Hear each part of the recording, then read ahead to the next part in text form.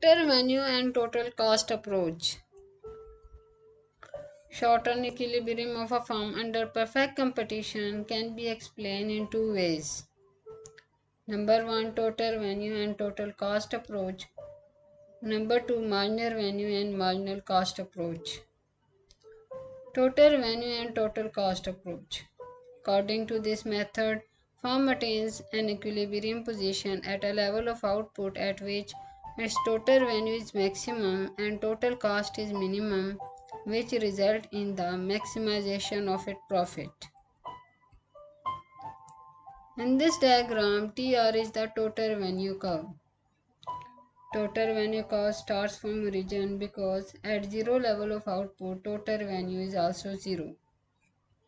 TC is the total cost curve which starts from F and slopes upward to the right. This is so because OF is the total fixed cost of the firm.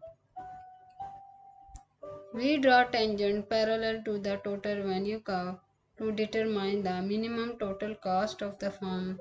This is determined at point E. By drawing a perpendicular, we find that firms produces OM level of output at which its maximum total value is PM and minimum total cost is EM. In this way, firm's maximum total supernormal profit is PE. This would be the equilibrium of the firm.